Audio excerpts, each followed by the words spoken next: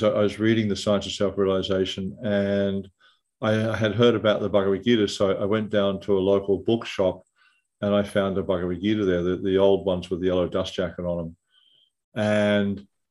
And so I also started to read that. I had some interesting experiences with that Bhagavad Gita, but it stayed with, I don't know if I've still got it or not, but it stayed with me for a long time. And, because I used to move around a lot, and had a lot of, very interesting experiences. A lot of, you really got the sense of how the book was, it wasn't just a book.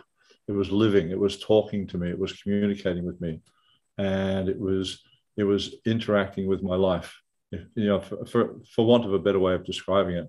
But I really felt that, when I was going through particular experiences in my life, then I'd be reading something in the Bhagavad Gita or the Science of Self-Realization, which was just appropriate to what was going on in my life.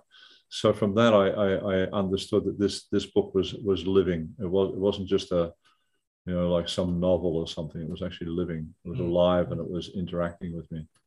Hare Krishna, Hare Krishna, Krishna Krishna, Hare Hare, Hare Rama, Hare Rama, Rama Rama, Hare Hare.